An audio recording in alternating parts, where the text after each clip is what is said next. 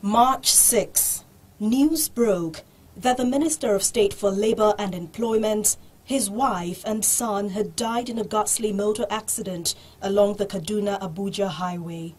Nobody saw it coming, and the shock remains difficult to overcome.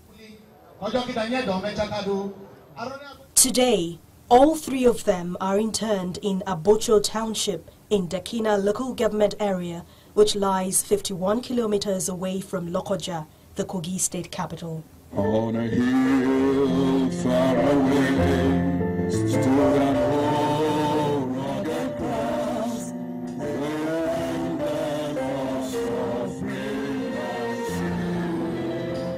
The service of songs was attended by the 4 surviving children, ministers, lawmakers, the immediate past governor of the state, Idris Wada, the present governor, Yahaya Bello, and the vice president of Nigeria, Professor Yemi Osinbajo.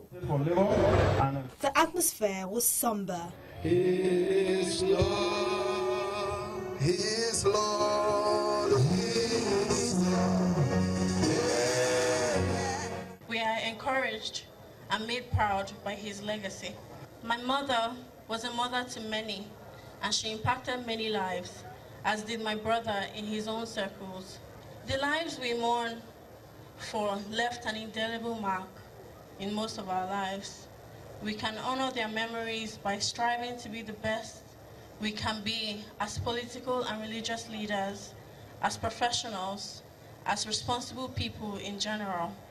Apart from his family members, his colleagues wore long faces as they recalled some of the great moments they spent with the man who has been described as a great lawyer, an excellent teacher, and a good family man. On behalf of the President, Commander-in-Chief of the Armed Forces, Muhammadu Buhari, GCFR, the people of Nigeria, and the Federal Executive Council who are represented here, we extend our sincere condolences to the family and especially the children.